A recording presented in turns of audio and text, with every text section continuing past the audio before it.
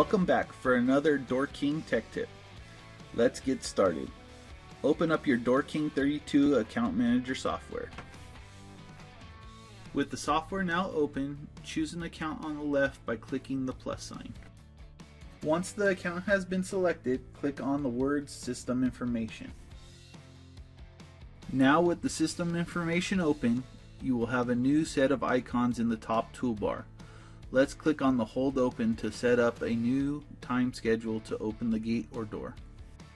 So this is where you will enter your hold opens to automatically open the gate or door at a specific time.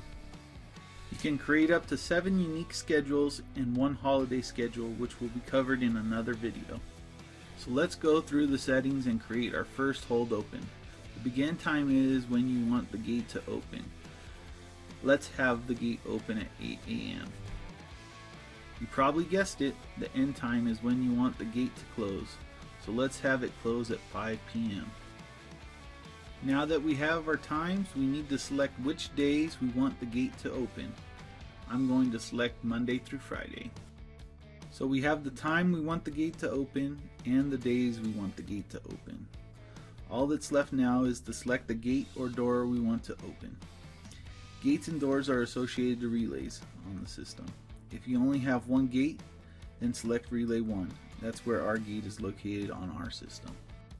Congratulations, you have successfully set up your first hold open schedule. All that's left now is to go back to the accounts on the left and then send data to your account. Once the data has successfully been sent, your gate should now follow the schedule you set up. And we'll see you next time for more DoorKing tech tips.